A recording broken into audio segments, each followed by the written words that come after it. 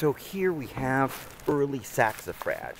This is a plant that is fairly uncommon. It's the shortest the saxifrages I've seen around. Saxifrage comes from Anglo-Saxon, I've heard, that means rock breaker. And as you can see, it tends to grow in cracks and crevices and so forth. And the theory was that it could grow when the roots so powerful eventually would crack the rock.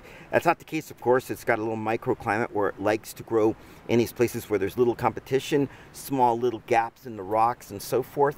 Right next to it, by the way, is an ebony spleenwort. But anyways, this is a neat little plant. Flowers early in the springtime. You only usually find it near water's edges and where it's rocky.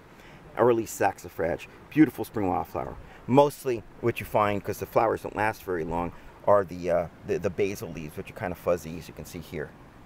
Early saxifrage, one of our early spring wildflowers that grows along rocky edges of streams and so forth.